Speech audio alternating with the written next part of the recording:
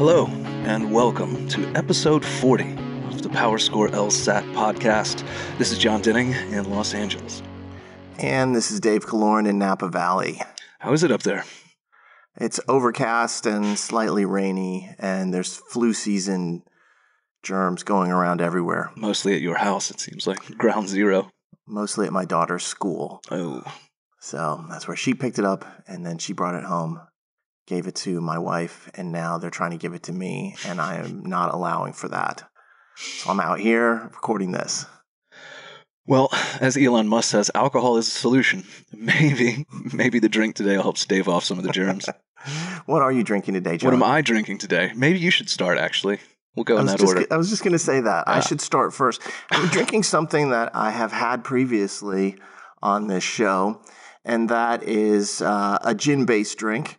It is a Tom Collins.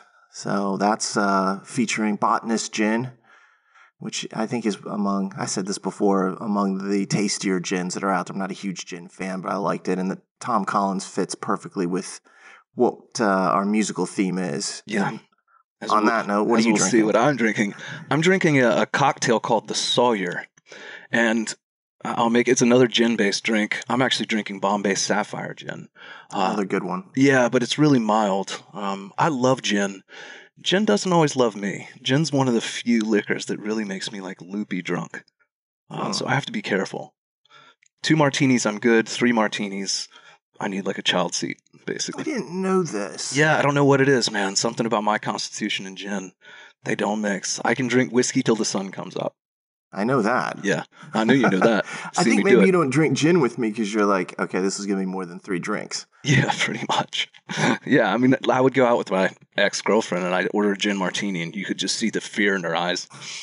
Just terror. Like she was like, it's one of those nights. Like, tears would start coming down her cheeks. Yeah. The Sawyer cocktail, let me also pat myself on the back here by saying that I went out and got some ingredients. Or more specifically, I had some ingredients delivered. Because this is a drink that requires a little bit of mixology to it. It's gin, lime juice, some simple syrup, and 3 types of bitters. Now, here's where I went a slightly more Jon route. I only got 1 type of bitters. I just went with Angostura. Yeah. But this is a drink with more than one thing in it. It's pretty good for me. It's a mixology cocktail, clearly coming from like some New York City restaurant or bar that's high end. Yeah, and after practicing making these all day Sunday, I can now make 3 of them at a time. Yeah, I can now report that I've got a pretty good handle on it. What happens with you with tequila? I get really happy. Okay. And then, I don't know if I should say the rest of this sentence, but usually I find my clothes somewhere the next day. Hopefully in your closet, but I know that's not what you mean. Hung up neatly. That's funny. Tequila gives me like clarity at like 3 or 4 in the morning. So it doesn't, It gets me, but it's usually like a very clear-headed kind of effect that it has on me. It's very strange. It's weird how all of these things really come down to ethanol, and at the same time how it's manufactured makes such a difference. It is strange. Yeah. Now, if you add those 2 drinks together... Your Tom and my Sawyer. Yeah, what do we get? Well, we get one of Rush's best songs, Tom Sawyer. Why Rush? Why is our song today by the band Rush? I will say this. It is unlikely in general that we would have chosen a Rush song, except for an event of this level. Yeah. And it's not that I don't like Rush. I'm just not... I'm not a huge Rush fan, especially after, like, I don't know. They've had so many albums, it's impossible. But after they did, like, Moving Pictures, I lost the ability to, like, really track them. What was their big one, 2112? Wasn't that their big one? Yeah, but that was Moving Pictures, which is what the song Tom Sawyer is from, was their biggest album, at least as I understand it. I know this conversation really speaks to our demographic, our listener demographic. Classic rock, a Canadian band. Right. Let's explain why we're talking about it, and that is that Neil Peart, who was the drummer for Rush and an extraordinary musician, and certainly something that's widely agreed upon among musicians, he died this week in California, I believe is where it happened. And so we thought we'd pay a little homage to him by choosing one of their songs. And this is their biggest hit. Yeah. And I remember the first time I heard it where it's got that kind of like heavy, guitar sound right at the beginning. And then if you listen to his drumming behind it, it's really quite extraordinary. At first, you don't really realize how good it is. And then as you go through it, you're like, this guy's drumming up a storm. So, of course, I listened to the songs off that album the other night, listening specifically to the drums, and I was like, this guy, I'd forgotten how good he was. Yeah, so he's, one of the greatest drummers of all time. Probably the most elaborate drum kit of all time. If you get an aerial view on Neil Peart's drum kit, is it Peart or Peart? I always thought it was Peart, but maybe it's Peart. I always thought it was Peart. Yeah, if you get him, he's got 40 drums in a circle around him and hi-hats and, you name it. Oh, it was incredibly... That was an octopus. Involved. We should anyway, call him the octopus. Yeah. Anyway. R.I.P. Neil. You'll be missed. Next time, I swear we're going to go with something a lot more modern. Contemporary. Bring in some DaBaby or something like Fair that. Enough. Well, as we talk about the present, let's talk about the LSAT world. What's been going on there? Well, I think mostly what we're going to just focus on today is LSATs themselves. There's another LSAT coming in February. February 22nd, in fact, is the next one on the calendar. If you haven't registered for that test yet, tough luck. The registration deadline was January 7th. So, again, if you're not registered for February, you got to start eyeballing March as your next attempt, whether you took it in January or not. The registration deadline for the March 30th test is February 11th, which happily, as we'll talk more about, is 5 days after the January scores are going to come out. So if you just took the January test, you'll at least have your results in time to register for March if that's what you want to do. Yeah, this is really where the wheel starts turning. Mm-hmm. We just had the January LSAT, which is going to be our main focus today. Then you've got February, then you've got March, and then you've got April. Stop it. I know. It's great. And then you get to take a month off, John. I'm talking about recently released. Genuinely might. Recently administered LSATs. And then you will have LSATs thereafter in June, July, August, September, October, and November. And then you get another break for the holidays. LSAC generously allowing us the opportunity to not have to deal with a new test every month. And right now, the big question that we're getting from everybody is, what about the test dates? When are they going to release them? The number one question I've actually had is there any more LSATs? And I'm like, yes, there are more LSATs coming. They didn't just up and leave. Like, shuttering so the windows in June. They were so mad at our criticism, they took their toys and they went home. No, we talked to them before the holidays, and we're pressing them on this. And they're well aware of the fact that the release of these dates is late. But one of the things that happened last year was that their scheduling, I think, caused them some issues, especially November was scheduled during Thanksgiving week, and I think that turned out to be a huge mistake in hindsight. I feel very confident in saying that they will not be having an LSAT during Thanksgiving week this time around. And so I think what they've been trying to do is to make sure that they get it as right as possible. They had said to us at that time, we will release the dates in early January. It is now January 14th, and so we expect them this week. I don't know if I'd call this early. This is mid-January to me now. Yeah.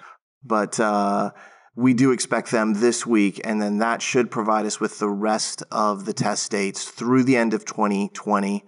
And then later on, I expect they'll release some more of the 2021 dates, but I don't think we're going to get all those for sure. Can I circle back to something you said that got me all excited for a minute? Okay. You said in May you get a month off. Did you mean from the LSAT or from work? Because I could honestly see myself on a beach for a month in May. I love the LSAT. It's pretty obvious. Anybody who talks to me on places like Reddit or our forum or Twitter or what have you, I'm happy to help always, and I really do enjoy it. But when there's a test every month, it strikes a bit of fear in my heart because it starts meaning that I think students will take it a little bit more casually. They're like, I can just take next month if this one doesn't work out. And also, I have still a lot of fear, perhaps one might say trauma, from what happened at the end of last year with all the problems, which I think were in part caused by having so many tests and having them just basically spill over onto each other. So it's not that I'm unhappy that they have all these LSATs. I'm just unhappy about what I feel like the implications of that could actually be. Yeah, the logistics of it could get a little tangled, as we've seen. Already, yeah, it's not even that's a proven point at this point, right?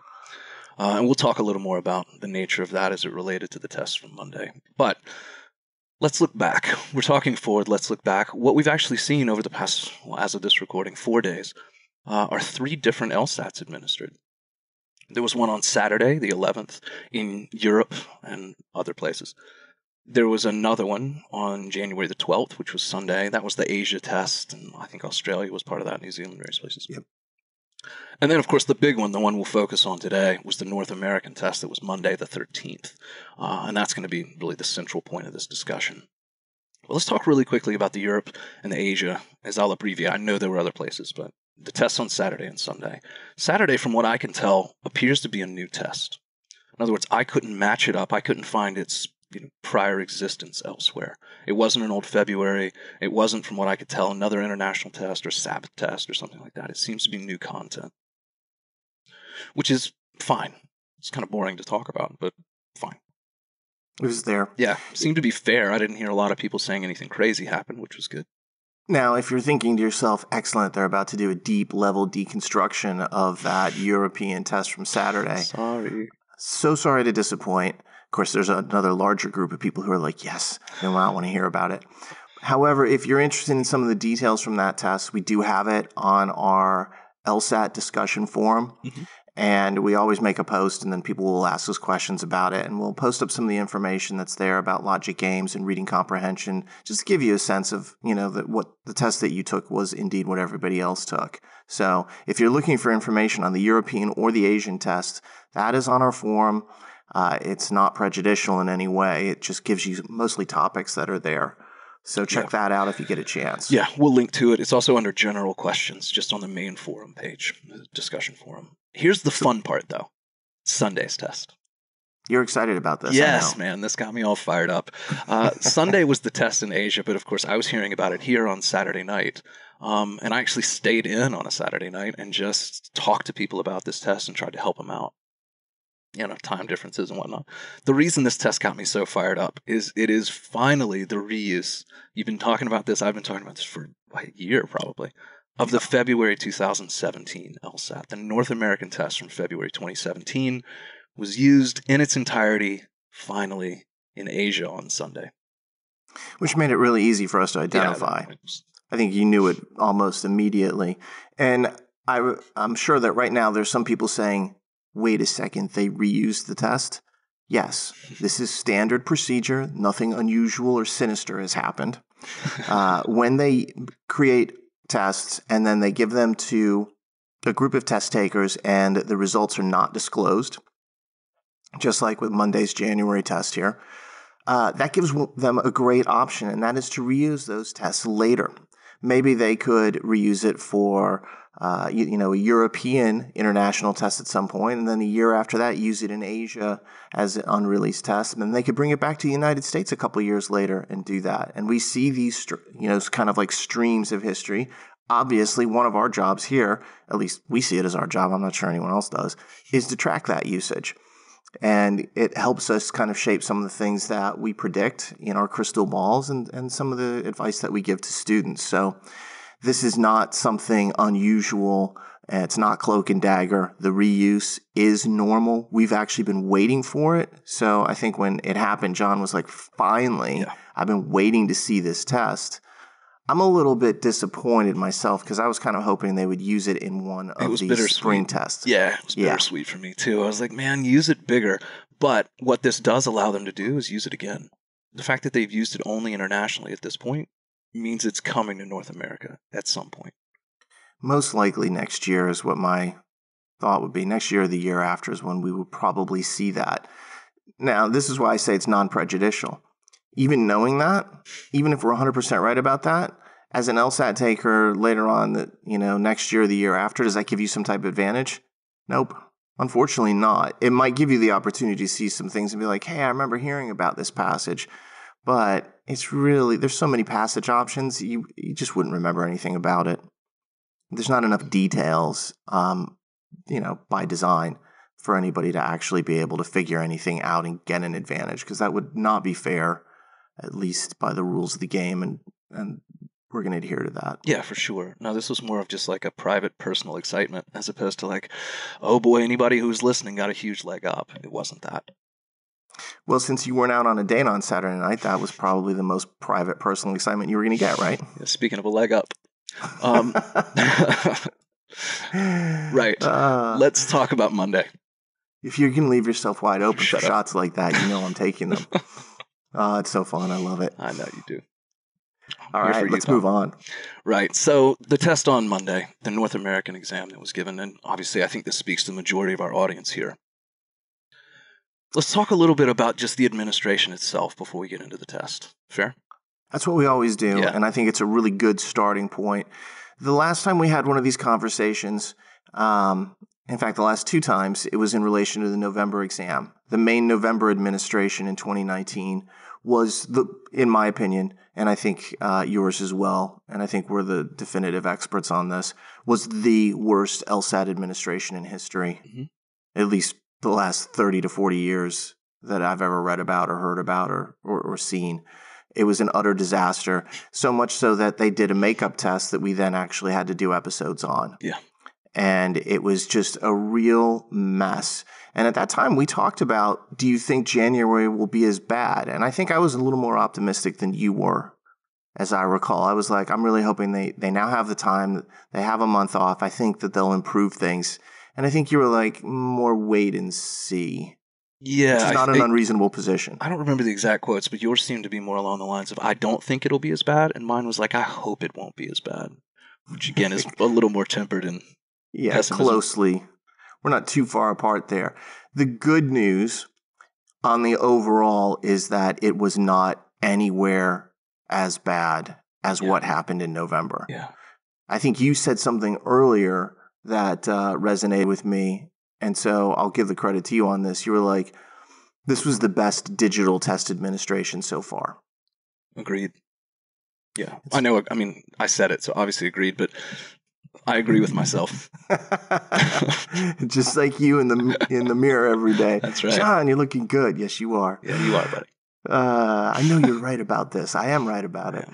No, but I do think you're correct on that. And I think that's a really good observation overall, because for many people, there was a degree of fear. Now, unfortunately, there still were problems. I heard about a lot of small, minor issues that I thought to myself, you know what, I'm not gonna talk about that.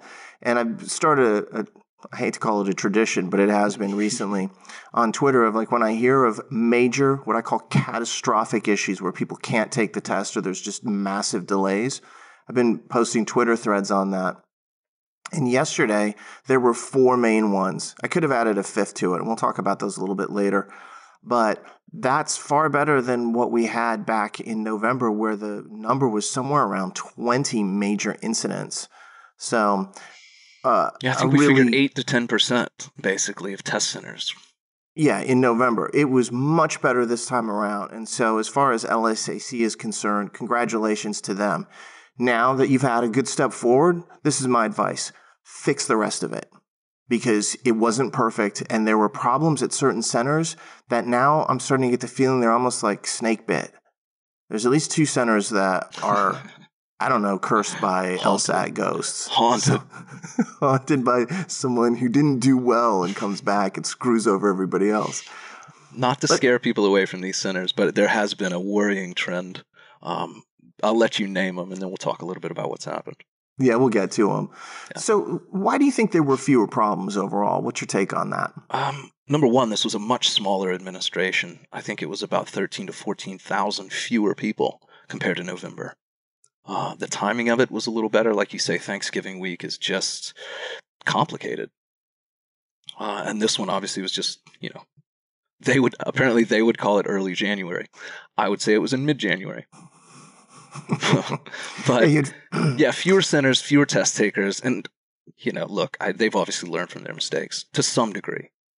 Well, I think also back in November they gave fair warning that there were problems, and they said, "Look, we've had a Proctor company or a Proctor vendor breakdown where we've received notice very close to the actual test that a number of proctors would not be available." And so back in November we saw a large number of incidents where the proctor just didn't show up.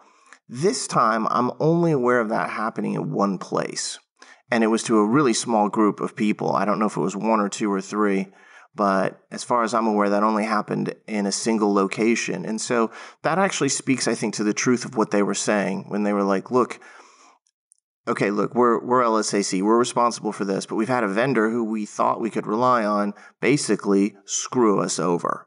And to fix it to the extent that they did, I think probably suggests that they were telling the truth.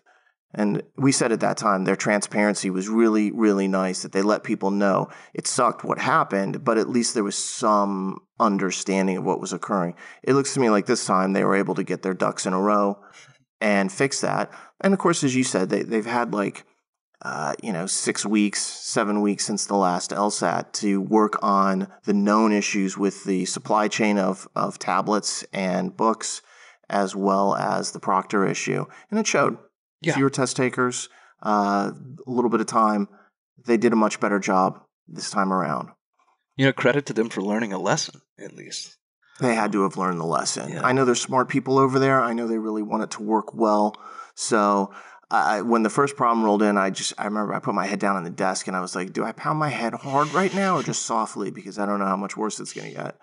And fortunately, it wasn't too bad. And I've said to the people over at LSAC, it's like, I don't like reporting this stuff. It's not some kind of private joy for me, but it's got to be done because, man, sunlight is the best disinfectant. And the more you hear about it, the more likely they are to really focus their resources and efforts on fixing it. So we're moving in the right direction. What I want to see in February is even fewer, hopefully no problems. Although I hope no one's under the impression that we revel in their mistakes. That's most certainly not the case. I revel in student success. Their mistakes are prohibitive to that. So no, I'm glad when things go right. And for the most part, they did here. So again, full credit to those guys. Yeah, you still had a number of small high issues. Partial credit to those guys. High partial credit, yeah. This is what do you think? B plus? Is that, did you grade it there? B? Maybe a B. I might go B plus, but I think I'm being biased by the fact that November was an F. Yeah, you're grading on a bad curve here, buddy. Well, we'll make that determination when we get to the bad problems. Were there small issues? Yes, there were still issues with delayed tablets, problems syncing certain people in. There were some delayed check-in times, although not as many of the 4-hour delays that we heard about before. There were issues with proctors who still didn't know the rules and regulations involving tablet angle. I had one guy write me on Twitter and he's like, I listened to what you said about printing that out and taking it with your admission ticket, and I didn't do it, and then I was kicking myself when I was sitting there, and finally I convinced the proctor that, look, this was legit, and I wasn't making it up. So all the little problems that we had before were still there, but since they did not materially affect your ability to take the test, delays of 30 to 40 minutes, that happened in the old days. Mm-hmm. I can live with that. Don't like it, but I don't consider that something where I'm like, you guys have got to get better. So I'm just going to let all that stuff go. There were a few places. When we talk about real problems here, what we're talking about is all-out catastrophe. You don't have a test day, basically. Yeah. The first one of the day came out of Missouri. And Joplin, Missouri. Apparently there were 2 rooms at this test center. One of them was just fine. They were able to just roll right through the test. Everybody walks out, they're happy. In the other room, they had the classic, the tablets will not connect to the system. And after a while, they're like, nothing we can do. You guys are canceled. So cancel culture in full effect. In Joplin, Missouri, as one of the rooms had to go home. And that was the very first one that I heard about. That's when I put my head on the desk and I was like, please, not same. Don't let this continue. Same exact thing happened in Memphis, Tennessee, by the way. Tablets wouldn't sync. Everybody sent home. That, as we'll talk a little more about, is one of the 2 centers that seems to be plagued. Memphis has got an LSAT ghost because the story behind Memphis evil was LSAT ghost, not Casper. This was the location where there's 2 different Marriotts or something, and they were sent to one, but then all the material went to the other, and they had it backwards, and there was no rooms reserved at the one they sent all the students to. That was a whole different situation in Memphis with some accommodated test takers. The test takers and the proctors were given the wrong address. The tablets were sent one to Marriott, and they went to another, and the Marriott was like, we don't have your stuff. Dropping my grade from B+ to B right now. There you go. That grade inflation was kicking in for a minute. I didn't like it. This is grade school stuff. Don't make that mistake. Memphis has had a lot of problems in November, and I think was it September as well, had issues. I think so. October for sure, I know. They had a cancellation in Memphis. A little bit of a problem. The second issue that I heard about was in Austin, Texas, at the Hilton. And they had the same type of issue where the tablets wouldn't link or verify or sync up. In this case, it took about 2 hours, and they did a really interesting thing. They gave people the option of either staying or leaving. And according to our source, about half the people left and about half stayed and took it, roughly. And so the person I was talking to obviously left because it was relatively early in the day. It was just like, look, 2 hours, I was frazzled, everybody was on edge. I just knew that I wasn't going to have a great performance. And of course, this is the problem when you have issues like this. It creates an environment where you're really trying to take a test which is about to have a determinative effect on your future. And the circumstances are not just not optimal, they're far from optimal. They're bad. And so when you start getting emotionally involved in that, you really want to get out of there if possible. And that's exactly what happened. So at least in one of the rooms, they had an issue again, and that meant that some people couldn't take the test or didn't really want to take the test. Yeah, that was at the Hilton there in Austin. I don't know that I've ever seen them do this, like half measure, where stay or leave, your call. We don't know how long it's going to take to get these to sync. We might be able to get it to work if you want to wait it out with us. Or if you want to go, they'll give you a makeup. Like, it's usually all or nothing from what I've seen. I believe this has got to be a policy response to what happened in November. Like, what do we do here? Because telling people they've got to sit there for 2, 3, 4 hours. Without a guarantee of any results, from what I understood. It wasn't like, hey, these are just sinking really slowly, but we'll get there. Yeah, but if you're forced to sit there for 4 hours and they're like, no, you can't leave because, it might work and now you have to take the test, the environment is so negative. Yeah. And I feel like they got a lot of flack for that. So they probably said, look, if somebody wants to leave after that kind of problem, you let them leave and we'll schedule a makeup and we'll just, for now, deal with the issue. I think that's a smart switch on their part. I do too. So again, thumbs up to that. Yeah, the rest of the issues that I saw were more, there's one other cursed place. We're not done yet. No, we're not. There were a couple of issues that were more singular. Like I know one accommodated test taker in Kentucky, for instance, just didn't get the materials sent. Was supposed to take a paper test. The paper booklet wasn't sent. The person drives 2 hours, had issues in September as well, and just sits there and nothing. There's no test to take. Well, think about it. It's funny. I've been talking to her, not just yesterday a bunch, but this morning as well. I had further conversation with her. She's been rescheduled now within a week, which is really... We'll talk more about the reschedules at the end of this. Yeah, which is good. But the thing, you look at just in isolation, it's one person. You think, well, it's no big deal. No, this isn't her first go-around. She already had a problem. She was taking this test for free because of the problems before. It's on a Monday, right? So she's taking off work. All right, lost wages. 2-hour drive and 2 hours back. Well, that's 4 hours there. The same thing happens now where there's no test-taking materials for her. So they're like, I think their initial thing was come back Friday. And she's like, you want me to miss more work, drive 4 more hours? No. And I think she was able to work it out, so she's taking it on the weekend. But you can see how the hidden expense of this, we're just talking about like lost time, lost money, lost wages. Emotionally, she's now looking at it, she's like, I've got a situation with applications coming up and deadlines. She was getting worried about that, and quite rightly so. I felt really bad. I was like, let's hope that we can get this worked out so that you don't have that issue. The emotional toll of going through that, it's immeasurable.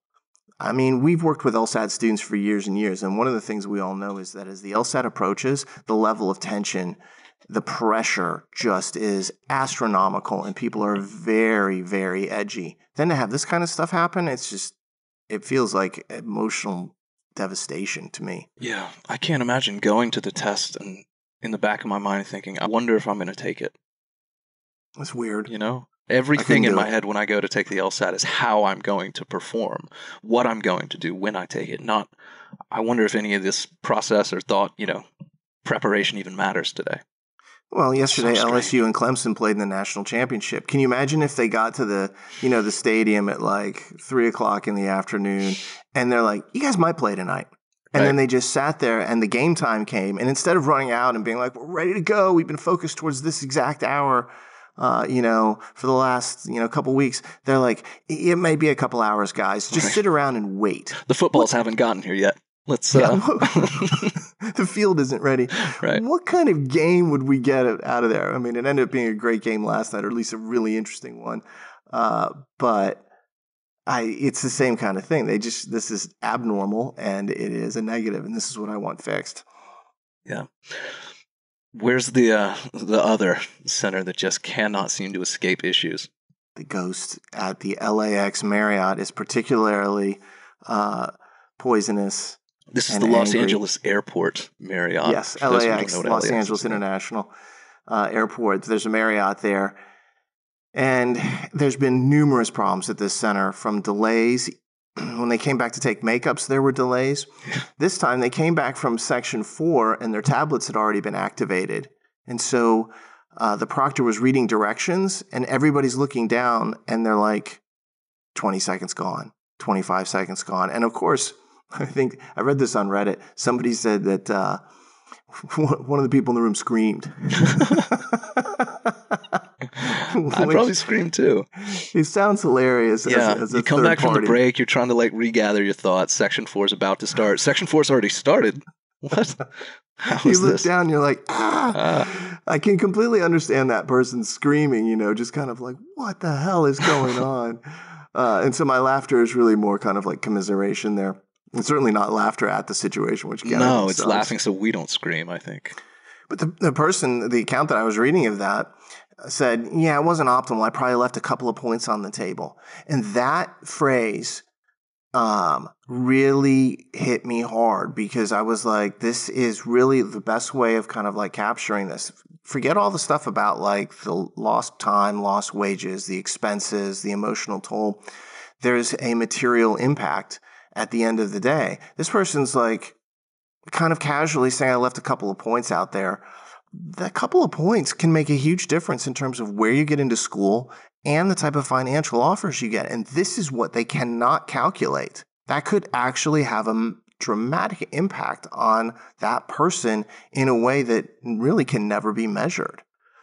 Now I'm starting to think I should go from B to B minus. We'll see. Well, the next part of discussion here might actually bring your spirits back up. It might inflate the grade back a bit. I do want to make one final point. Echo, really, one final point. It's something you and I have talked about in the last episode, which is you have to essentially mentally prepare yourself for all of these worst case scenarios. What happens when my tablet freezes? What am I going to do? What happens if my proctors don't know the rules or are talking? God, I heard that from so many people about proctors. God, I do, yeah. Which is just, frankly, obscene. It's inexcusable. What happens if I'm sitting there for 45 minutes or an hour or 2 hours? What am I going to do? Prepare yourself for all of these things. And then when they do happen, you're ready and you've got a plan. When they don't happen, you feel almost lucky. It feels like today is my day. You're ready to go, and now it's a positive that things went as expected. Whereas before it was just like... things went better than expected, which is really the point. True. Yeah. It's been, as they should go becomes a big positive. Right. Versus what they were previously, which was as they should go was like, yeah, whatever. That's just the way it should be. Yeah. Yeah. When people see these things happen and they're like, oh, no. I'm like, why wasn't your response like classic? And you just push right through it. Typical LSAC. And you just keep on trucking. That's what mine would be. Like, oh, God, look at this tablet. Glitchy. Hey, 45-minute delay. Hey, Proctor, come here. Knew they would do this to me. Right. Yep. Oh, so we're sitting here for another hour? I'm glad I brought this snack. The thing I will point out, though, is that what bothers me about that attitude, and it's the right attitude to have, and you and I have preached it. Mm-hmm. We've said that. But what it represents is a lowering of the bar. A lowering of the standards, where all of a sudden we're supposed to accept that a test that we have to pay $200 to take, let alone all the additional fees for like applying to schools and CAS and all that stuff. We're now supposed to walk in expecting that there will be problems. And I think, when we have complained about this is what we have said is this is not acceptable. Not for something of this importance. Yeah. We're not talking about making churros or chili dogs or something like that, where, all right, that wasn't the best churro I ever had, but whatever. This is Strange something example. that has a big effect. One bad churro, and I'm like, well, that was a disappointment, but the next one will be better. You don't get that opportunity with a test like this. And of course, I agree with you, but that's really the shift from like practice to principle. In practice, you have to have this attitude. In principle, the fact that you have to have this attitude is frankly disgusting. Agreed. So we've talked a little bit about, all those problems aside, go in with that type of attitude. And as we've said, it is getting better. Mm-hmm. There were fewer issues this time. And for those people who had problems and weren't able to take the test, one of the things we've already noticed is that the communication timeline has been a lot faster this time around. And this gives me confidence. It gives me more hope because last time we made multiple public complaints about the fact that you just can't leave people for a week with no idea when they're taking the test. You can't just say, we'll contact you at a future date to figure out when you're taking the exam. This time they got that message. And I feel like this is probably Kelly Testy's hand where she's like, you fix this now. This cannot happen. Yeah, to her immense credit, she does always seem to be the most distressed by these things. Yeah. And that's, frankly, that's a compliment. I like it. She knows. Yeah. She understands it. She cares, though, and I think that's one of the rarest but best things that I can say about them over the years is there's somebody in charge now who really does seem to care. Yeah, she wants to get it right. And we've said this before, and some people have been like, are you sure? I'm like, yes. Spoke to her, feel very confident in how she feels about it. She wants this to go right. I feel strongly that what happened in November was unacceptable, and they all agree with that. So the beauty of it is, though, is that I had students yesterday who I was talking to who had problems, and they were already being rescheduled by the end of the day. I'm like, that's how you do this when there's a problem. I realize that's not always easy or even possible, but that should always be the goal, and I saw that happening. And for those students who did have problems, you will indeed be getting your scores back on the same date that everybody else gets their scores on. So you don't get delayed. Yeah, let me clarify that. Those students who had problems and are going to take a makeup test, a January makeup, you will get your scores back at the same release date, which is February 6th, I believe, as everyone else. Here's the great news about many of those makeups, from cancellations to people who had issues that really just kind of wrecked the day. They're doing makeups within a few days. I've never seen them do makeups this quickly, I don't think. And this is an acknowledgement of the problem. Yeah, there are makeup tests scheduled for this Thursday and this Friday. And I think if you take those makeups and they schedule it for digital, you'll take the same test. If it's a makeup that's much later than that, you might see a paper makeup. The good thing is the paper makeups they've been using for recent exams have been fair tests. Yeah, it's none of these crazy ones. Yeah, I think you'll be all right one way or the other with that. I wonder about that. Now, it's silly to speculate at this point, but I wonder if they'll use the same test. I know we probably shouldn't even get into it, but I don't know. Yeah, I think if it's a few days, they probably will. Again, this won't be prejudicial either way. I don't think so either.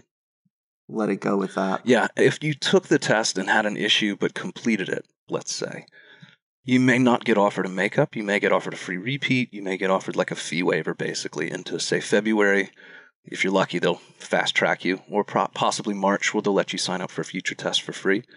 If that's the case, obviously, you won't be getting your January score at the same time as January people.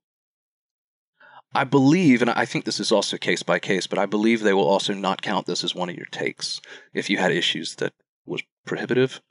But like I said, I've heard mixed reports on that from people. You know what? We'll clarify that. I'll talk to them about that because that's a good question. I thought you meant you were going to clarify what I said, which is perfectly fine too. One of your three, allowed takes within a year. I don't think this is going to count as one of those three strikes, as it were. I actually thought you were going to say, Dave, that's one of your three clarifications of words that I've said this whole year. You just used one in January. It's early January. I'm like, 3. I'm going to use those this week. All right, let's go on and talk about the test itself. Cool. As always, we will make the same disclaimer we make every single time, which is that we are using information that is fully public. If we do think that releasing the information is too detailed or problematic, we simply withhold it. So we end up knowing certain things and seeing things about these tests that would probably allow people to figure things out. We don't release that because there are still people to take the test, and we're trying to make it so they don't have an undue advantage here. So we're not going to talk about answer choices. We're not going to talk about specific question details. We're not going to talk about game types, game rules, solution strategies, how many variables were in a game, anything like that, how many questions on a passage. None of that stuff gets talked about, and that is because that information would start to be too useful for people who haven't taken it, and I'm not interested in giving them an advantage. Sorry. So I'm interested in giving everyone an advantage, but yeah, I don't think we could necessarily specify it to the people who get this particular scenario, who get to listen to this before their test. That wouldn't be right. That's a great point. I'm interested in giving everybody the option. Like, I wrote the LSAT Bibles because I was like, I want people to know this information, and I think it will really help. But that means everybody had access to them. I don't want to give one single person information about a test that other people who took it didn't have. So let's make that distinction clear. Our business is to help people in a fair and above-board way do as well as possible on this test. It's not to give somebody a cheating advantage of sorts. Yeah, not that person, but all people. That's right. So this test, 101 questions, 23 logic games, 27 reading comprehension, and then we had an LR of 25 and another LR of 26. That adds up to 101. Pretty standard. You and I spent a lot of time reviewing information yesterday, and a lot of time helping people figure out what was real, what was experimental. And I think, again, a lot of this information is on our LSAT form in a very concise form. So if you're interested, go to the PowerScore LSAT discussion forum, take a look in the general questions section, and look for the thread about this particular test. We got a lot of information about the experimental logical reasonings and reading comprehension. The passages were there. I can see at least 3 different reading comprehension experimentals that were tested yesterday, which is kind of cool. So I can see what's going to come in the future. What did we not see, though, as far as experimentals? Well, this was the strangest thing, is no one seemed to have an experimental set of games.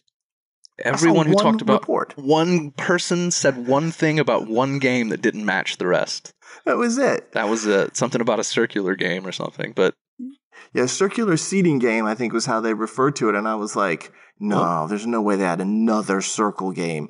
And then someone immediately was like, I had one game, I didn't see that. Yeah, it definitely wasn't real, but that was also literally the only comment about an experimental game. And here's what I will say. That comment came in super early, earlier than anything else, and I think it was a troll. Either a troll or it was someone who was asking it as a curiosity, as opposed to I had this, did you? In rereading it, I was like, I wonder if this person was just asking if there was a circular game on the test. Well, discounting that particular report, I didn't see any other person or hear of any other person that had logic games, and that's the second time now in the past several tests that that's occurred. It was all LR and all RC as far as we could tell, which means they are in full production mode for what we would call the squishier type of questions, and apparently have a bigger library or catalog of the much more black and white, well-defined logic games that are out there. So they're really heavily testing these other ones. I find it fascinating to watch this, because if you're not paying attention, you wouldn't realize this. But if you are paying attention, it dawns on you during the day. I'm like, I'm not seeing any game stuff. I'm not having anybody who's having a difficulty knowing what the real games were. Yeah, I didn't see it either. And that was my takeaway too. It's like they're fine on games then. They've got plenty of games going forward. They need more RC and LR, which makes sense. Totally does. That's, I would say, much harder to make than a logic game. Logic game's pretty easy to make overall, in my opinion. Comparatively so, yeah. Yeah, funner to make. I mean, certainly I've spent more time doing that than some of the other sections. So what's your take on the overall test according to what you heard out there? Not just what I heard, but I mean, every single person I talked to was essentially classifying this test as exceedingly reasonable. Yeah. Nobody that I saw called it easy. A couple people did, but they were immediately dismissed. But as I was in September talking about the games, I think. Should have done it. Anyway. But everyone was like, I didn't find anything here to be overwhelmingly difficult. Or a lot of people were comparing it to the last several tests that they'd looked at, November, September, last June. And they're like, the games were easier than September. The LR was easier than November. That's what I kept hearing from people. In a comparative sense, this test felt pretty standard, pretty fair and straightforward. Yeah, no one said to me this was a really hard test. Mm-mm. They said it had hard parts to it, which is true of every LSAT. Sure. But on the whole, nobody felt like the test overall was really difficult. Most people said it was on the easier side. And we'll talk about our scale prediction at the end. So if you were to break down the section types, LR, logic games, reading comprehension, which did you hear was the hardest? Oh, universally RC. I mean, that was almost unanimous. That reading comp was the toughest thing on this test. Yep. By quite a margin for most people, I think. Very big. You heard a little bit of complaints about logic games. Not a whole lot of complaints about LR. Occasionally people were like, that question was difficult, or I got stuck on that, or what was the language there? But this was a test where RC was clearly meant to be the difficulty area. And, again, we'll talk about the topics in just a moment. Logic games, not as much, more in the middle. And then logical reasoning looking to be more in the middle. And we'll qualify that as we go through here. So let's go into the real content and talk about it and kind of break it down from the fact that we have all this, this different content and topical information. So we'll start with logic games. Okay. As I said before, 23 questions. In the crystal ball that we did, we talked a lot about the focus on grouping and linearity. And again, without disclosing anything, that's what's on every LSAT. That's pretty much what was on this LSAT. I love it when we get it right. This is one of the easier, safer bets that we make. It really is. I could go to the Las Vegas LSAC casino and score big on this bet, but the odds are not good. No. This is like, what would it be? 1 to 10, 1 to 50? This is a total aside, and for everyone else, I apologize, but I saw someone on Reddit saying, I took the LSAT at a Las Vegas casino hotel, and my immediate thought was, what? I've got to hear about it. I loved her comment. She's like, I'm going to the bar directly afterwards. I was like, all right, you're my kind of person. But apparently there were two of those comments. One took it at a hotel outside of town and then was heading into town. One took it at an actual casino in a conference room. Yeah, it was in Henderson. That was the one. There was another one, I don't know if you saw it, that was complaining about taking it in a casino because all she could hear was like the jangling of slot machines and the people at the craps table screaming and stuff. Yeah. She hated it. The Henderson person, I think, enjoyed casino. And I think my comment is we may need to move this podcast to that casino for all future dates. I will say, to both our credit, you and I were both very quick to jump in and comment on that thread. I was all over that. I was like, wait a second, is this at the Bellagio? Because my life is about to change. But no, it was not. No. Yeah, there was one at a casino and then one outside of town who went to a casino post-test for a cocktail. I think the post-test casino was the Fiesta. I like it. Yeah. So, anyway. Let's move on. Vegas aside, I saw this section, and I think you did too, as really a tale of two halves. Yes. In which, I mean, the first two games sort of stood apart from the last two games. This happens more often than people realize, where you get this this split, this almost dichotomy of difficulty. Indeed. Yeah. The first two games, mostly what I heard from people was it was easy, almost to the extent that they were non-memorable. Like people couldn't remember it. It was like I just burned through it and I went and didn't have too much trouble. When things get hard, that's when people start to remember specifically what has occurred. And the first two games were very nondescript. I mean, we know the two topics. One of them was that there were student presentations and kind of like school project assignments was one of the games. We know that the other game in that first group of two was about people traveling to various towns. But not a whole lot of complaints were made. Most people were like, love those. Those were no problem at all. So the first half of this section, really good overall. Yeah. Good for a test taker, I think. This was a chance to really store some time, to bank some easy points. This was a favorable way to begin. Yeah, get ahead. As you said, bank some confidence there. Now, the third and fourth games is where I started to see complaints and people remembering more about the game and feeling the difficulty more. Yeah. Let's talk about topics real quick, because I think we maybe jumped over that. Unless you were going to circle back. No, I already covered it. You did? Student presentations, the people traveling to towns? Listen to the tape, and you will find that I've already said that. I was in Vegas world, I guess. Were you taking a long drink of that Sawyer there? No, I was taking short drinks at the Sawyer. I'm trying to take it easy on the gin. You shouldn't. I'd like to see this Gin Johnny. I'll be up there soon. Are you going to meet me in Las Vegas for the Super Bowl? I'm thinking about it. I've got a ski trip that someone's kind of yanking on me to go do. Some people are going to Aspen, some people are going to Vail. I'd rather come hang with you in Vegas.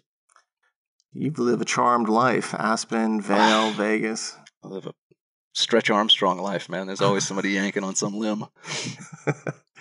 Well, let's get into these third and fourth games. So the third game was about senior and junior team members and some departments like leadership, management, and production. This game, I didn't hear so much that this game was super tough, but that it took some time. Yeah. You know, just like it took some time to work through and to get through all the questions. And that caused a secondary issue because some of those people weren't able to get to the last game. And the last game, by most reports, was the hardest of the 4 games. And this was a game, I mean, that honestly, from a topical standpoint, it's right up our alley. It was about breweries and types of beer, like lagers and porters and stouts. And I'm loving that. This would be the kind of thing where I'd be like, they made this LSAT specifically for me. This is my day. I'm crushing this. Yeah, the irony of this is that everyone, for the most part, celebrates finishing the LSAT by going out and having some good beers. And I think so many people were put off by this last game that they struggled to come to terms with their, desires. They suddenly went for cocktails or wine or something like that. There's a lot of Haagen-Dazs last night, I think. Yeah, that's always the case. The interesting thing about this beer game, though, which it will forever be known as, was that they have been testing this game for a while now. In June of 2017, it was an experimental game. In June of 2018, it came back as an experimental game. And so they're clearly tinkering with it to get it right. And finally, it's shown up in a scored section here. And by all reports, not an easy game. Was it as difficult as, say, the Flowers game that we had last September or the 4th game on the November LSAT? No, nothing like that. It wasn't reputed to be all that difficult. And also, it had hallmarks of prior games, apparently. And I'm not going to say, and nobody should ask me what games that it was similar to, because I will not tell you. I will say this, the section as a whole, it's funny you mentioned November, this was eerily reminiscent of the way that November was structured or laid out. The first game was really accessible and easy. The second game, I think, it didn't make or break, but it really gave you a huge advantage or held you a little bit back. And it was the third game where you could waste a lot of time. You could basically dig yourself such a hole that the 4th game, the hardest game, became borderline impossible. That happened in November. It seems to have happened again here. Now, as we talked about when we did that podcast in November, and I've explained that entire section on our forum as well, I love the November LSAT. I feel like for somebody who has studied past games and who is comfortable in what they're doing, that this is a section, November, that you could really smash. Mm-hmm. And I feel like this is probably going to end up, at some point in the future, whenever we see this test, it's going to end up as an exam where we're like, this is the kind of game where people who really spent a lot of time preparing for games were able to master this and do well. And just to kind of circle back to my comment about, I'm not going to tell you which games the beer game is similar to. Remember that every game on this list is similar to some game in the past. Yeah. There are threads through history where you can go back and point to similar structures. So it's not unique to that game. There's not like, oh, if I look at Prep Test 51, that game is going to be the one. It doesn't work like that. Sometimes, though, games are much more similar to certain ones than other ones, and that's all I'm referring to there. Yeah. I'm still not going to disclose it, and definitely not privately. But the nature, the flow of time management through this section, as soon as I started hearing about it, I was like, this is November all over again. This is the exact same game-to-game-to-game layout. Not in terms of topic, obviously, not in terms of setup, but in terms of opportunity. Yeah, but it folds out really kind of optimally. Mm-hmm. You get half of the section done, and things are going okay. That's at least a good start. That's what I really like to have. And they've been doing this. The harder games, the more time-consuming games are often 3rd and 4th. This is one of the reasons that people were so upset about September, because the first 2 games were time sucky. They were not easy, and people were like discomfited by the fact that they were halfway through the section, but they were way behind on time, and then they just didn't feel comfortable with it. Very different test, September compared to November or this one. So Yeah, this had November written all over it from what I could tell. yeah, and in that respect, you got a break because November's the better games test compared to September. You'd much rather be similar to November than September. Let's go on to reading comprehension. Yeah. Although I'll make a comment to that. September would have been my preference. Personally, my preference. The scale was looser. The games were tough, but if that's your best section, that's what you want. Reading comp wasn't as hard, which again, a squishier thing that's harder. September was right in my wheelhouse. Probably yours too, although you may not care. I'm okay really with either. I think in some respects that I can do anything. It's Ultraman. I've said this many times before. I want to enjoy what I do.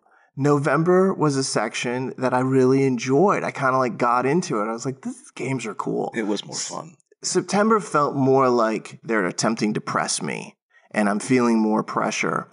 And I dislike that. I like to be comfortable. I've said many times I'm lazy. So for me, I think the November test was one that I probably would have been like, I would have enjoyed it more, so I would have liked it more. I think I would have liked this test quite a bit as well, because I would have felt like, got it, I'm doing this, it's looking good, oh, I like what they did there, that kind of thing. I would have had that continuous stream of conversation with myself where it's all pretty positive versus you got to move faster, watch out, they're trying to screw with you here. That conversation during an LSAT is one that I don't enjoy as much, just because I'm like, I got to work harder. Yeah. Let's talk about what I don't enjoy, which is reading comprehension. All right. I think that would have been the part of this test. I would have liked this test on the whole from what I've heard, but I think reading comp here, I would have been like, oh, come on. I mean, I'm generally like that anyway, but certain sections less so. This would have been a like real groaner for me. I don't know. Go run through the topics. All right. Just as a general thing, Sure. And then let's talk about that point that you just made, because I'm going to disagree with you slightly, but let's just see. Shocking. Before I run through the topics, let me once again circle back and self-congratulate. On our crystal ball, here's what we told you would be on this test. There's likely to be 2 humanities, a law, and a science. Dave, what was on this test? That exact arrangement. That precise, composition. It started with a law passage, which had to do with the internet and regulating crime, illegal activities, basically. It moved to humanities, and I don't feel bad labeling these as what they are, versus games, calling them linear grouping, advanced linear, that sort of thing. I don't want to do. But passage 2 was humanities. This would have been a chore, I think.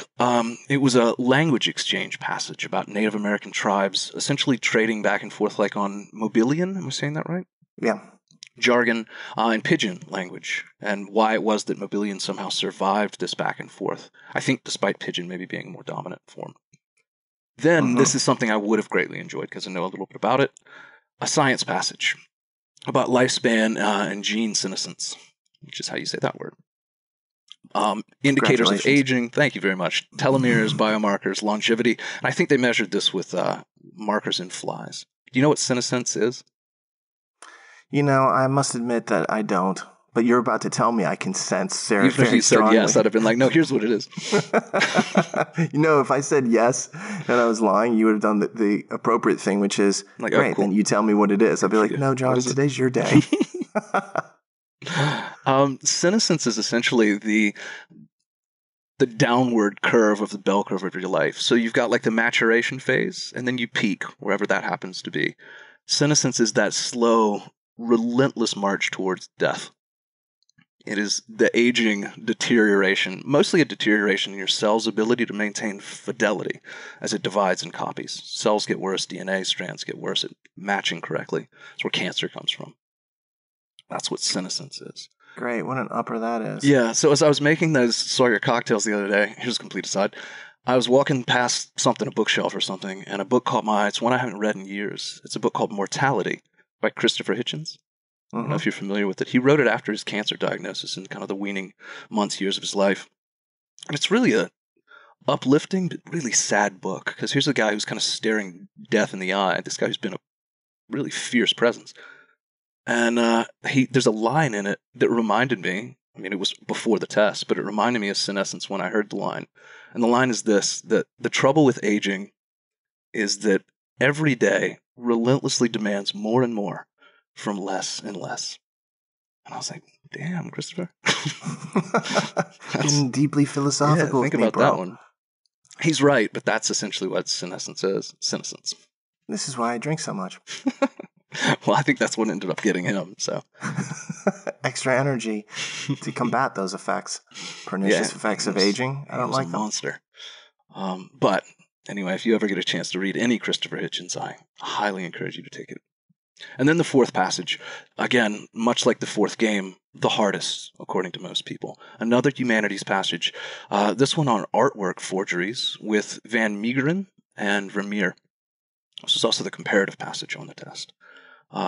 What I found maybe most interesting about this wasn't so much the topic, but its sibling, essentially. They have used this same topic, not the same passage, I don't think. I can't imagine, because it was a single and now comparative. It had similarities, though, that were definite unmistakable. Overlaps. Yeah. I don't know if I should say where it was. I think it's okay. It's been widely discussed online. Easily found, and it was, discussed yesterday. Yeah, this is everywhere online, so I don't feel too bad. But the second passage from October 2010, which is PT 61, was on Vermeer, or Van Meegeren and Vermeer, and basically Meegeren forging Vermeer's signature on his own art to try to gain notoriety and acclaim.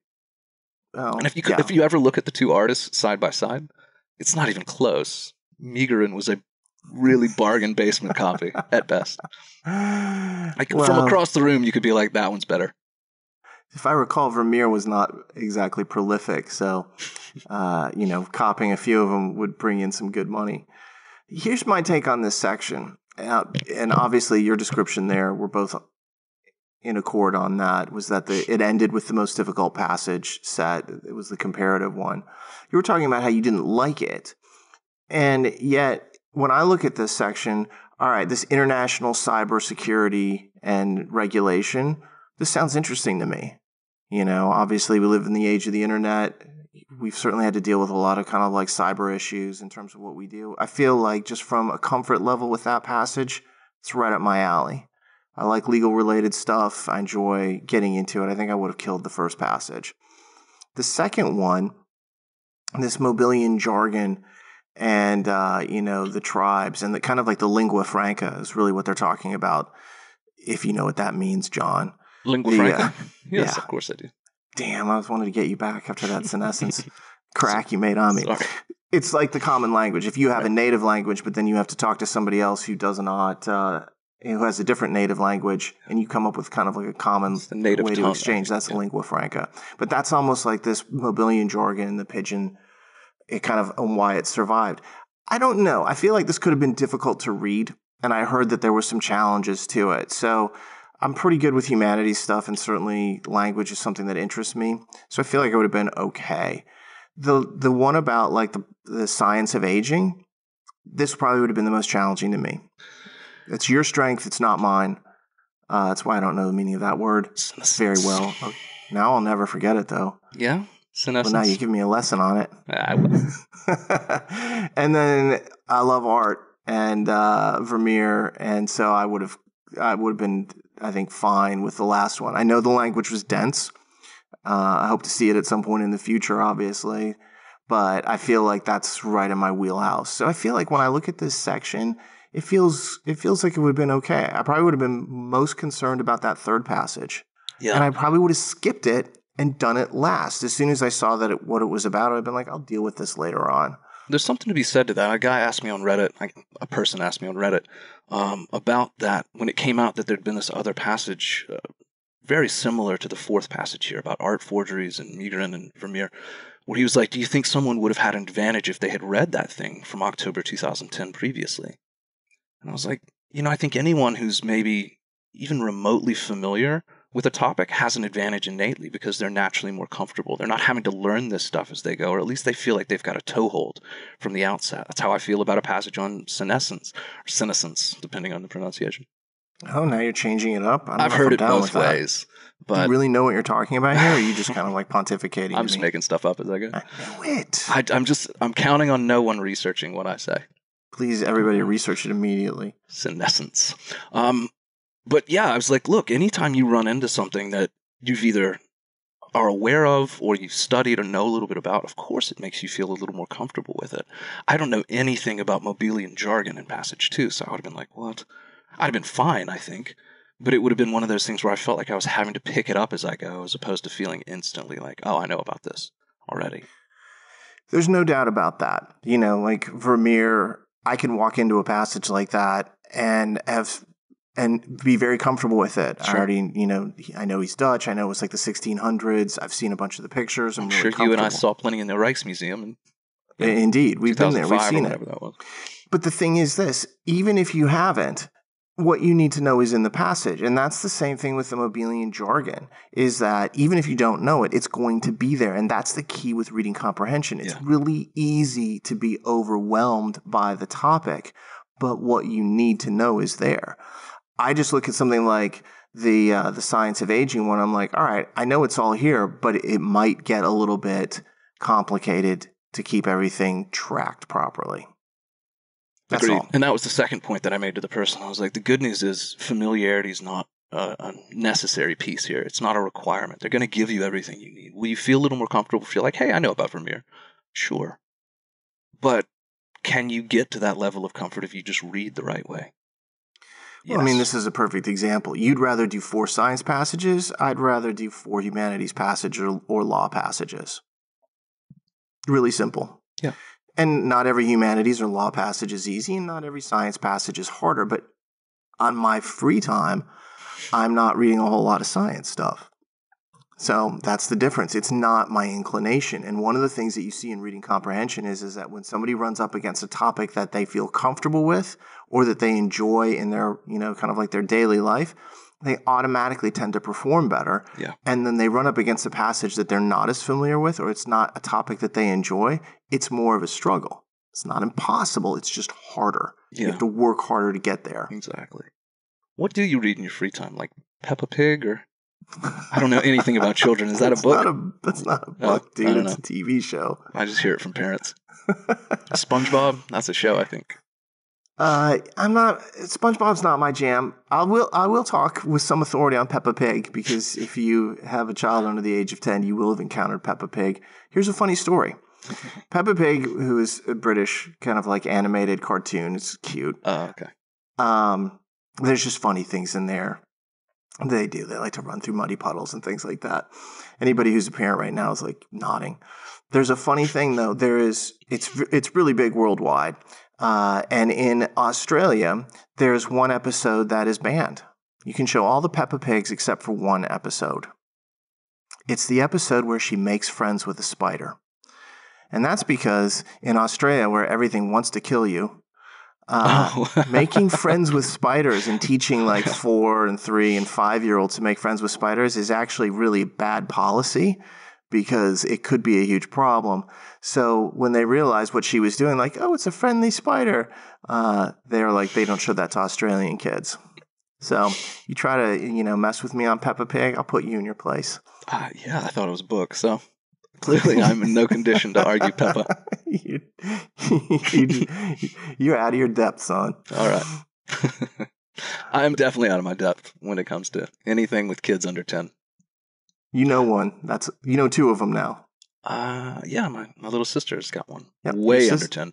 Your sister's kid and my daughter. Mm-hmm. All right. What's left? Logical reasoning. Logical reasoning. And the thing that's most interesting here is how unnotable this was. Yeah. You didn't see people coming back saying, I couldn't do this question. This question about, the difference between mind and brain, for example, was impossible and everybody's complaining about it. You really saw kind of like very meh kind of response to it. And again, we've got lists on our forum of like what the real questions were, questions that are basically experimental and so forth. Here's a couple of the real questions. The difference between mind and brain, which you just talked about. Being barefoot versus using shoes, which apparently was a very interesting question. Yawning monkeys. I heard about that one over and over. Yeah, there's a lot of different monkey questions going on right now. There's something about chimpanzees in a different question. I think it's an easy area for them to mine for content, and someone's clearly an expert, so you're seeing a lot of questions on that. Something about curb parking and whether it's legal after 7 p.m. And then last, LDL versus HDL cholesterol, which is kind of obviously a little bit more science-y. And there's other topics that are floating around. There's questions about like a different type of cholesterol. There's DNA. There's evergreen trees. Things that were just kind of like the typical topics. But I never heard anybody say I couldn't do this. And that is a really great thing because it means that 50% of the scored sections of this test were pretty reasonable. And you add in what we've already said about logic games and reading comprehension, that's not bad. Yeah. That is why it lines up to be I think a fair test. When people walk out of the test and I ask them about LR and they're like, they make that noise you did, which is just kind of like, meh. That's exactly what I want to hear. That's the best sound you could possibly hear in relation to that section. Followed by like, I think it was fine. Not like, meh, I couldn't do it. Meh, I think it was fine. It wasn't too bad. I feel like I did well. I finished the sections. That's what I was hearing from people about this test. Nondescript again. And nondescript can cut both ways. If somebody comes back and they're like, I don't remember anything about the test, I'm like, Yeah. That could be something where it just is like, well, it was all really kind of like middle of the road and not that difficult. Okay, that's good. Yeah. Or I was so stressed and rushed that I don't remember anything. That is bad. Yeah, but a collective amnesia is usually a good sign. Yeah, because that means it's more the middle of the road and no big deal. And that's certainly the case here, is that LR seems to be fairly straightforward. And so this test lines up in I'd say overall, on the easier side, in a really kind of like positive alignment. Were there some tough LR? Yes. Was there some, a tough reading comp passage? Yes. Was there a tough logic game? Yes. Was that difficulty as high as you've seen in just the past year for any of those sections? No. Mm-hmm. I think that's probably the best summary of this test. I should have just said that at the beginning, and that would have been the end of the podcast. That was perfect. I think what that's going to translate into is a lot of people, again, fingers crossed, this is maybe the optimist in me. He doesn't come out all that often. But I think a lot of people are going to be happy with their scores here. The well-prepared, I think, are going to find this to be a pretty favorable outcome. Part of that is going to depend on the scaling. Scale, yeah. So let's move to that. This is the last big piece that we'll talk about here. We came out midday yesterday relatively quickly. I think the earliest I've ever predicted a scale was about 30 minutes afterwards. I waited a little bit longer this time. But again, we were both on the same page. This official scale prediction we have made is that you can miss 10 questions to get a 170. Yeah, that's 91 questions right. 91 questions right, miss 10 to get a 170. We use that number because that's the upper level marker. A lot of people trying to get to 170. It's really easy kind of shorthand notation to think about, well, how hard was this? Well, then the question is naturally, where does minus 10 fall on the scaling? It falls on the easier side. Well, the easier test side, the tighter scale side. Which is obviously. When your scale is tighter, let me reverse that. When you have an easier test and it's easier to get questions right, you have a tighter scale. When you have a harder test and it's more difficult to get questions right, they loosen the scale up. You might see a minus 13 scale as we've seen recently. This one, I feel decent with minus 10. I think that would be great for most people. If we see a minus 10 scaling on this, it would be fantastic. If we had to change this, John, and I know, again, we both are in agreement on this, which direction would you change it? Would you change it to minus 11 or would you change it to minus 9? Oh, I hate the answer, but I would tighten it. I would say it would go to minus 9. Yeah, if this isn't a minus 10 test, I would say it's a minus 9 too. Which again speaks to the overall favorable nature of the content, the accessible nature of the content. People got more questions right on this test than they would have, say, in September on the whole. That's exactly right. And, sometimes people hear after the test like minus 10 or, oh my God, it might be minus 9. First off, the test is in the books. You've done the questions. So that's nothing to really worry about. What this really is a reflection of what you did. It's not like they come in afterwards and they're like, oh, we're just going to arbitrarily do this. We know this and, get really close on this frequently because we're listening and examining what was actually used on this exam. And everything that we're seeing is -10, maybe -9. We're not going to know, unfortunately, because this is a non-disclosed test, and I would expect it'll be years before we see it. Yeah, I've said this to people before. I may have said it in an earlier episode that the reason we make these scale predictions is not so much for this exact number, but because the number quantifies, in a way, our sense of the overall difficulty. If we're saying something like -9 or -10, what we're really telling you is this was not a very hard test in the grand scheme of things. If we're saying -12, -13, what we're saying is that test was rough. It's harder. Yeah, and so to me, this just gives a numerical value to those slightly more like amorphous terms, hard or easy, but quantify it. That's a reflection. What this does. Yeah. Yeah, it's an inverse reflection of the logical difficulty of the test. Hard test, all right, looser scale. Easier test from a logical standpoint, tighter scale. That's the equation, that's how it works. So in a sense, we're not really predicting, okay, this is the exact scale. What we're doing is we're talking about the fact that this is what kind of difficulty we saw from this exam. And it is imperfect. You can look at scales where the upper part of it is very loose and then it tightens up in the middle. And that's telling you something about the difference between upper level difficulty questions and mid-level difficulty questions. You can also see, really tight scales in the middle, and then they often tend to loosen, or tight scales at the top, and then they tend to loosen up in the middle. Yeah. That means there were fewer really, really hard questions. A scale where you can miss more at the top means there were a bunch of questions that hardly anyone got right. Mm-hmm. Yeah.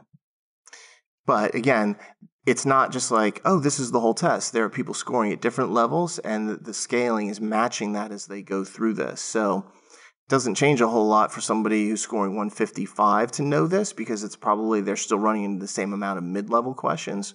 But it's an interesting thing to talk about because the real difficulty at the top is what this reflects, the hardest of the hard questions. And this test didn't have as many as, say, September. Yeah, for sure. Well, unfortunately, we will never know, or at least if we do, we're going to really have to wait for it. You and I will probably learn about it in like 5 or 8 years, but everybody listening to this is going to be like, LSAT? I never want to look at that thing again at that point. Deep in the grips of senescence. Senescence. Senescence. Well, I've heard it pronounced both ways. I think the actual official way is senescence. Look, dude, but earlier in this podcast, you said this is the way the word is pronounced. Now I discovered that is not necessarily the way the word is pronounced. I'm questioning everything you said. This is how you pronounce it. Period. I never said that. I've heard it pronounced both ways. I think the actual way, the official way is senescence, but senescence is not outside the vernacular. The reason I say that we won't know for a while, if ever, is because this, like the next several tests, is regrettably non-disclosed. January, February, March, April, all 4 of these are going to be basically kept in the vault. You'll see your score, you'll see its percentile, you'll see nothing else, unfortunately. Not until June of this year will we actually get another hard copy LSAT. You'll get your score band, woo. That just means can you add and subtract 2 or so? 3. 3 is? All right. But yeah, that's all that is. So no, it won't be disclosed.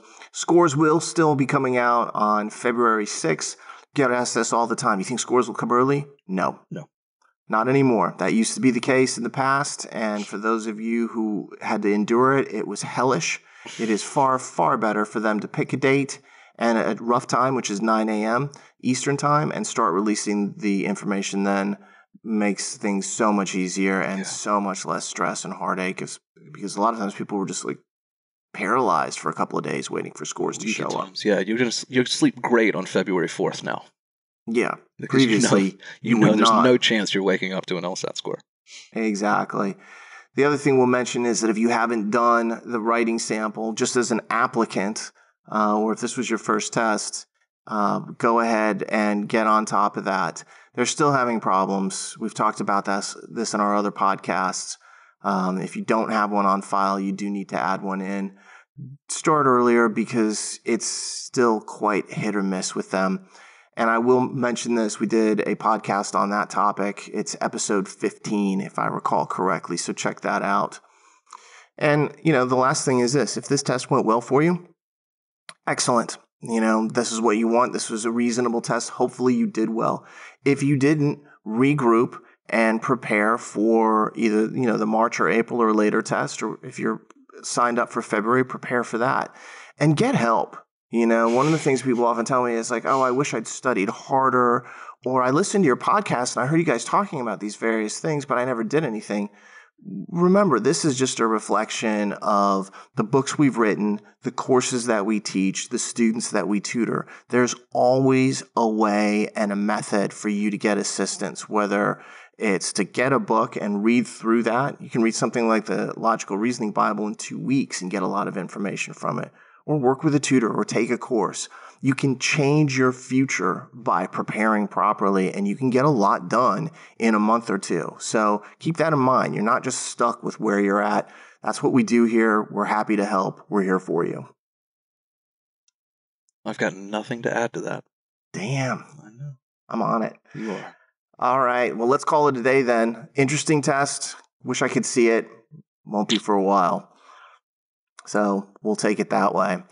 We'll be coming at you soon. If you get a chance, please subscribe to this podcast on iTunes, Spotify, YouTube, or anywhere else you find it. Give us a rating if you don't mind. And then also, if you have any questions, we'll be doing a mailbag at some time soon.